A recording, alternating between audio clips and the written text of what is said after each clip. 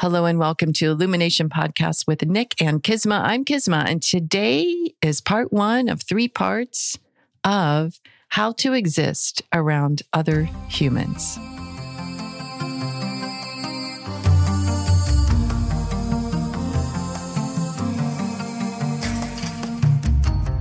Hello and welcome to Illumination Podcast with Nick and Kisma, bringing you ancient wisdom for modern day success so that you can have the mindset to get your life and business set. As always, thank you for tuning in. And if you're new to the podcast, take a quick second to hit the subscribe button in iTunes, SoundCloud, or Stitcher. If you want to get the inside info for this and every episode, as well as some free gifts, go to illuminationacademy.net/podcasts. And now let's dive in to get your mindset for your life and business set.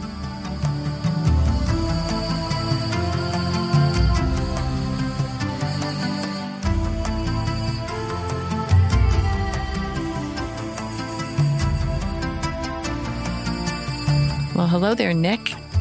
Hashtag humans. Hashtag humans. What's going on with your human? My human's doing good. Mm-hmm. Yeah. Overall, I'm really excited for some different things, some like new projects and stuff like that. And my human is doing well. Yeah. You've had kind of a change of chapters, which maybe we'll talk about in some episode coming up. But we'll get to it. But it's good. It's really good. Well, maybe we should share with our listeners why we decided on this topic of how to exist around other humans. I think if you've been following us, you probably had a little chuckle when you saw the title or heard the title. I know for me, it just sort of popped in. I was like, well, let's talk about this because as we look out globally and even in communities, certainly on social media, there seems to be a lot of polarization between people. And it's either you agree with me or you don't agree with me. And it becomes pretty intense. And then that sort of energy or confrontation or non-agreement, or let's just call it attachment to what we want, can really create some crunchiness around just being around other people, which doesn't need to be so. Just frustration, conflict, resistance, avoidance, none of it really good, connective, healthy things, and there's not a lot. I don't personally see a ton of those really healthy, connected conversations going on. There is certainly no shortage of conflict. Right. But lots of conflict. But at the same time, like along with that is the cancel culture. Oh my gosh. Like we're getting rid of you, that's it. Mm-hmm. And some other like iterations of that I just think it makes it hard. It just puts up like one more barrier to really what we're going to talk about in the next episode is just authentic communication, honest communication in a loving way, So I think it's a really important conversation and it ties in, and you'll see in a few different ways. It ties in with the last episode that we did of the 4 agreements, which is actually the 5th agreement. So there's some things that overlap here that I think are really, really relevant. And that will be a really good resource for you to go back to check out and to, I think, really get grounded in this conversation and get grounded in it in yourself, because you can't really avoid other humans. I mean, you can, but it's not a very fun and fulfilling. Like we're hardwired for connection, Yeah, we are. And I think there's different levels of it, right? Some of us, like me, love being alone at times. We need space. I think everybody needs space, yet we don't necessarily take space when we're not around people. We take up technology, we take up TV, we take up social media. So I think that's an important differentiation. If you're hiding from other people, it doesn't mean you're getting the kind of quality space that your mind and your body and your soul really needs. Yeah. So there can, and we're coming out of, Armageddon, where there's been like so much reclusiveness. And I think many of us, myself, I can speak for myself. I don't know if anybody else out there, but I think many of us got used to being secluded and kind of withdrawn and got used to that. And that's not necessarily a formula to, like you said, have that connection and to thrive as human beings together. Yeah. And you bring up a really good point about the internet at large, where it's so easy to hide behind a screen name or hide behind the screen itself and just behind the anonymity of the distance between you and that other person, that yes, it's good. Like there's a lot of gifts that come along with that, but at the same time, it's different than how we're interacting with people in a face-to-face, and out in the wild, so to speak. Or community. There was a time in my life that I lived in Lincoln, Nebraska. Zoe was born in Lincoln, Nebraska. It's so wild to see that on her passport. I know, it's so funny. And there was, someone wrote a book, Lincoln's coming up because I think the author was from Lincoln. And I can't remember the name, but it was a great book. And, it was back in probably the late 90s. But they said, we've lost the culture of sitting on our front porch and just saying hi to our neighbors. Remember my grandma used to have chairs on the front porch. Yeah. I remember going out there in the evening and we'd sit with her and she'd sing funny songs sometimes. But I don't know, it's a weird memory. But I remember that. Like that was a thing. And you'd wave to the guy across the street. Wave. Hey. You knew your neighbors. I mean, we're really fortunate. We're in a cul-de-sac and we kind of wave to people and see them. And everyone's really cool. But I think that there's been such a retreat and, you can email us and let us know if this speaks to you. But I think a lot of it comes from, we can take on, well, I don't really like that person, or they think differently, or they vote for this party and we vote for this party. And there's a whole array of reasons that we might not want to exist around other human beings. At the end of the day, we get to choose. You have a right. You have your own human jurisdiction. You do not need to like people.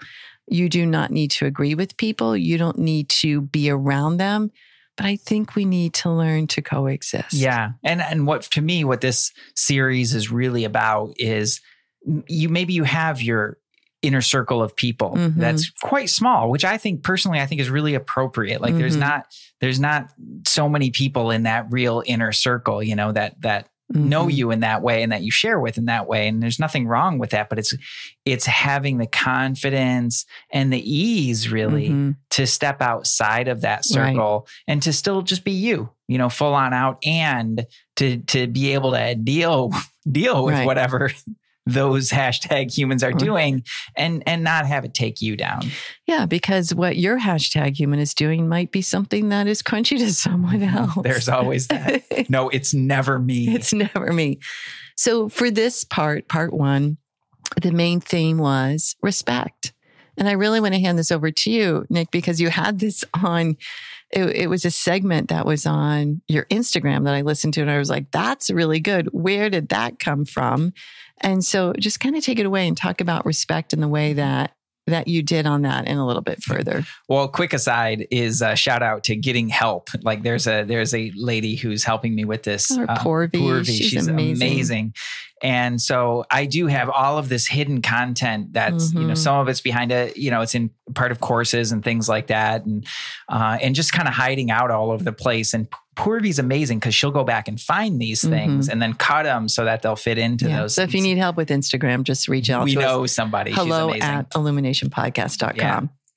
But so that's where that came from. It came from the course in self-love, right? Which is, that's your flagship training, right? It's such a great training. It is. It's like the one, if I could have my wish and just have everybody go through one training of mine or one thing that I've ever done, it really would be that, because it covers so many bases about just dealing with your own human, dealing with what's going on inside of you, and really being able to express yourself in the world with freedom and with ease and with joy.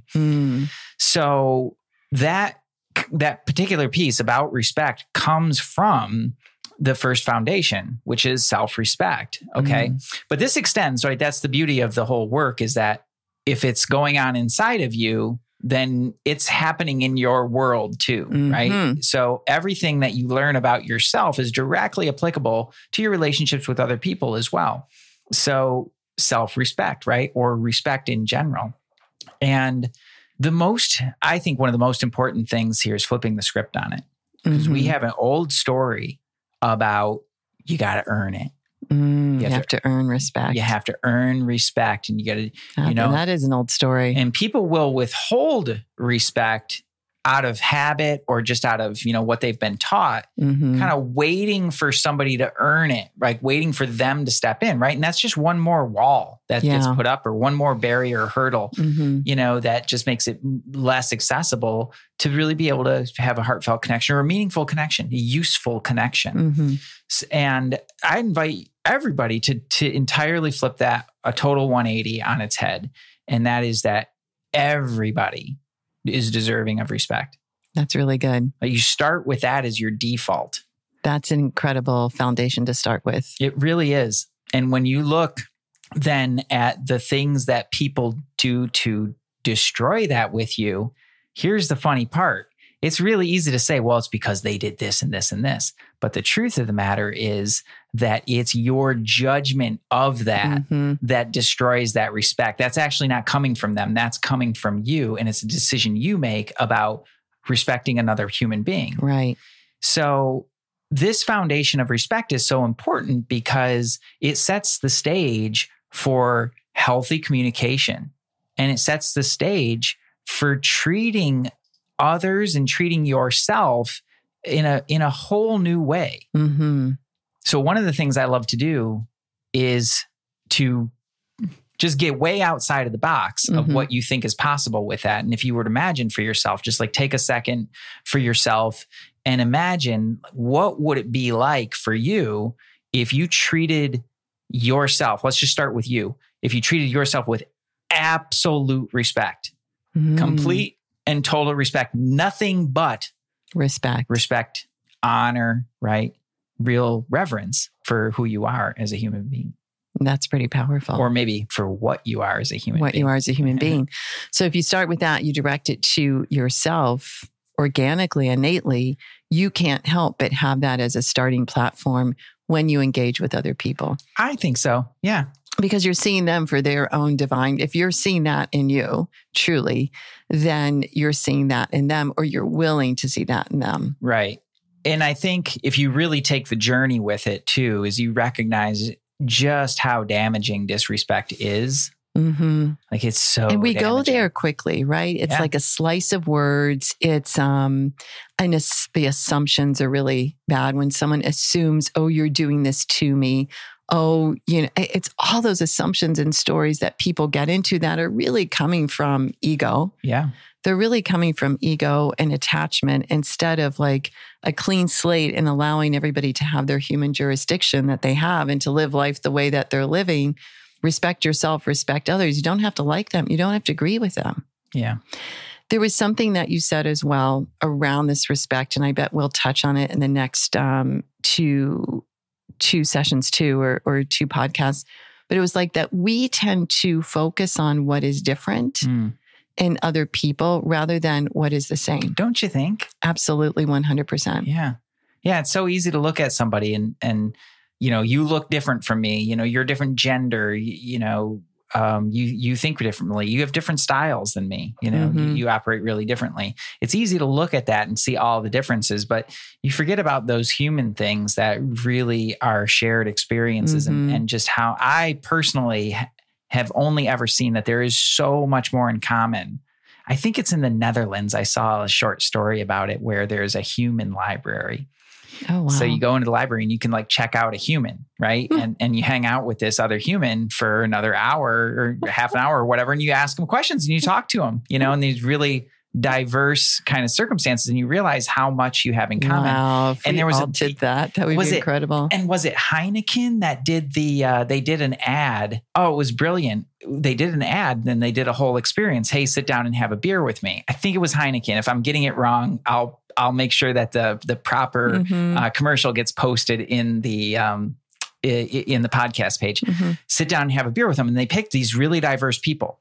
And they sit down and have a beer with one another. And their feelings about one another shifted radically. I bet. And it comes from that open place, right? I love the idea of kicking back and having a beer with somebody, right? It's just such a kind of a, quote unquote normal thing. It's just like an everyday sort of or coffee or sort tea if you don't drink. Yeah, like whatever that is, but you sit down and you just hang out with this person. The common ground of having just a beverage with someone. Yeah. Sharing what everyone needs, whether it's alcohol or not. Everyone needs some sort of sustenance in life. And so when you share that, you might be able to open the door and see what's similar. Yeah. I think it's true. Like if we were just to imagine neighbors who maybe one person is like adamant about gun control in a certain way and the other one is on the polar opposite and that's all they can see. Yeah. Instead of seeing each other's children, each other's parents, each other's pets, like you could focus on so much that is similar and then maybe be able, it comes back to that need to be right. When we're so digging our heels in, no one has a chance to hear it. No one has a chance to understand it because when we're digging our heels in, we're against them. Yeah. Yeah. We're against them instead of being for some sort of respect. Yeah. It's like when you hit the nail on the head. That's all they see. And then the disrespect that comes from that, that person is stupid. That person is crazy. Like the ridicule and that's slung online is, I really feel like it's dehumanizing. It is. And it's not just dehumanizing to the people that, not that our audience would ever do that, but when you see it out there, it's not just the person who's saying those things that's dehumanizing the other. They're dehumanizing themselves because they're literally treating that person like an animal. Yeah. Like that's all they are is this one thing and this one belief. And, there's no shortage of bad behavior online. Like I'm not saying any of that's okay or right or anything like that. But what I am saying is it is no cause to disrespect somebody. Yeah. Here's the other thing though. If you want to respect, like hold that respect of here's a human being. Let's say you're scrolling on Facebook and I've done this and someone posts something, you're like, damn, that really triggers me. I am done. Just snooze them or unfollow them or unfriend them and let them go off and be their whatever. But if you keep looking at it and keep growling at it, you're disrespecting your own space. Yeah. And then you're disrespecting because you want their opinion to be different. Just like unfollow. Totally. Just let it go. Like pour your energy into another direction. Hey, but have the extreme ownership of it, right? It's not you. It's me. It's me. I don't like what you're posting. I'm annoyed. So God bless you. I'm going to unfollow you. Yeah, that's me. I can't, it's my inability to deal with that. And I think that's really fair. I think it not we only all have our tipping point. Exactly. Yeah. We all have our tipping point. So and that's part of that is respecting your own boundaries for those things. And that's not boundaries of like, I don't like that. I don't want anything to do with it. That's your boundaries of what you can handle. Yeah. So I want to get into just a few tips, tools so that our listeners have something to walk away with. Because you started with respect yourself. What are 3 things that you would encourage our listeners to do to just lavish more self-respect towards their own being? Well, in the course, one of the biggest things that we deal with in that module is healing guilt and shame. Oh man, those are heavy things. The reason that those are so important is because what those do is they put up barriers that one, hide who you really are. The shame is like just a big old wet blanket kind of that you just put all over everything, and you hide. People hide behind that, right? That shameful things are hidden, through behavior. They're hidden through your decisions, right? To try and hide those parts that are really vulnerable for you, and cleaning that up, right? Because if you have a lot of shame, it's very difficult to respect yourself for one, and secondly, is you'll project that onto other people. Right. Okay. So in this context, we're talking about other people. In that course, we're really, really talking about you. But you'll never really have a true sense of respect if you carry a lot of shame. Yeah. And guilt is really important because of the defensiveness. Oh man, that defensive behavior is rough. Yeah. You feel bad. You feel like you did it wrong or you got it wrong. And so then you flip way over to the other side and it's all of a sudden, you got to be right. And then you're proving yourself and you're getting into this whole crunchy, heavy, sharp conversations around proving yourself in a forceful and willful way. And it depletes energy. Yeah. And think about it. Okay. Let's think about it from like the standpoint of influence. Okay. And just think for yourself, listener, when was the last time that you were deeply influenced by somebody who just talked at you and talked over you and tried to prove themselves to you? You're just like, again, you found it difficult to exist around that person. Yeah, it's because it's like abrasive, man. It's really aggressive. Yeah. Like there's nothing fun about that. And there's nothing really connective about it. So if you really do want to have an impact and an influence on other people in a positive way, right? You have to do that with respect. Right. And you have to take the defensiveness out of it. And that defensiveness comes from guilt complexes. And those guilt complexes, I can't even tell you like the things that we uncover in that course because it's so insidious. And it's so kind of contagious, right? And contagious. And it's just, it's got these little tendrils into so many different behaviors and patterns and things like that. It really is a powerful thing. So when you can shake that loose, like you're actually, you don't feel like you have to defend yourself or prove yourself or anything like that. You're just like, oh, cool. You know? So question, if somebody wants to go deep, fast and fix this now, how do they reach the self-love course? Oh, that course is nickhansinger.com/love yourself. Love yourself, one word? Yep. Okay. That's great. And just maybe one tip on where they start with the guilt and shame. Guilt and shame. Maybe just acknowledge it. Bite your tongue. Bite your tongue. Yeah. Well, you can acknowledge it. Sometimes shame is a little hard to put your finger on, particularly because it's been hanging around for quite a long while. And so it just seems very normal. Right. So it's not always easy to really put your hand on that.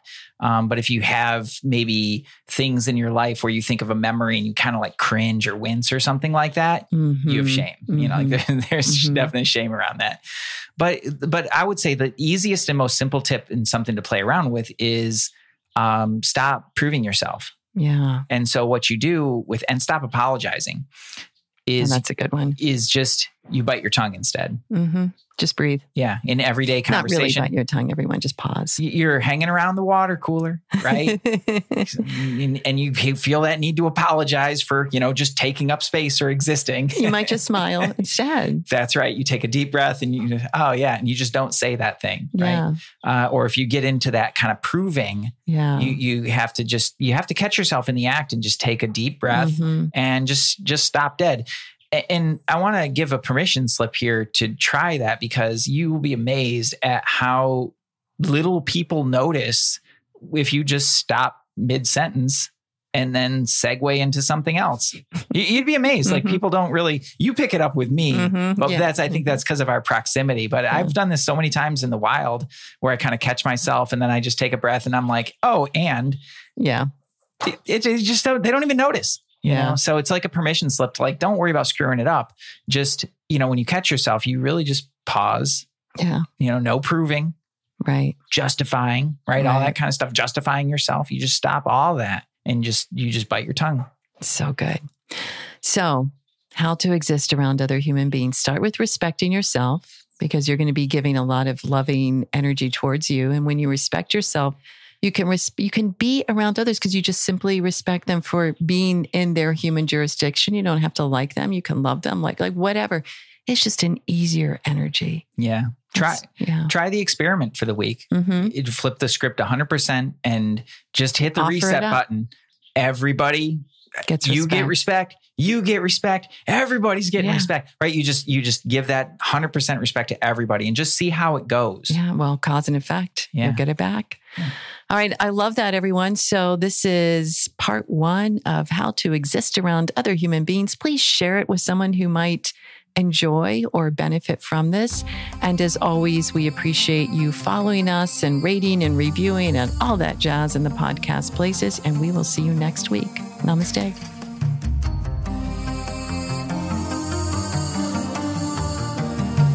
Hey, thanks for jamming with us today. And if you enjoy Illumination Podcast, please go ahead and share it with someone you love. Give us a rating, review, download our podcast. And remember, you can find us at illuminationacademy.net/podcasts. Talk to you soon. Namaste.